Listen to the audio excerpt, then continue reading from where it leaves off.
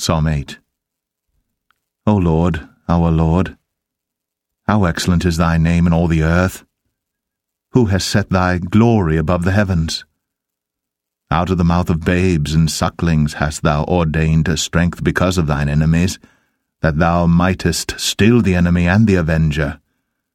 When I consider thy heavens, the work of thy fingers, the moon and the stars which thou hast ordained, what is man that thou art mindful of him, and the Son of Man that thou visitest him?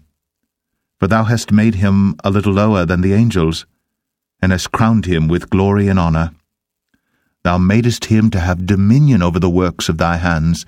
Thou hast put all things under his feet, all sheep and oxen, yea, and the beast of the field, the fowl of the air, and the fish of the sea, and whatsoever passeth through the paths of the seas.